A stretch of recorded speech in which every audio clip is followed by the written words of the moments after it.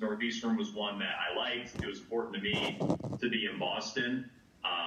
So I went to school there. While I was at Northeastern, I did, a bunch of co-ops and internships, including at the former radio station 98.5's ESPN, which had Mike Felger, Mike Salk worked there, Kevin Winter, a fair amount of people in the industry.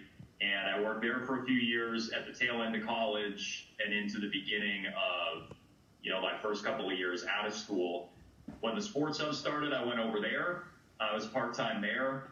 I got a full-time offer from ESPN in Bristol where I did an internet-only show for Boston, and I hosted, a bunch of fill-in stuff down there. And then when Damon Amendolara left to go to CBS Radio, I moved back to the Sports Hub to work nights, and I've been doing that for the last 5 years.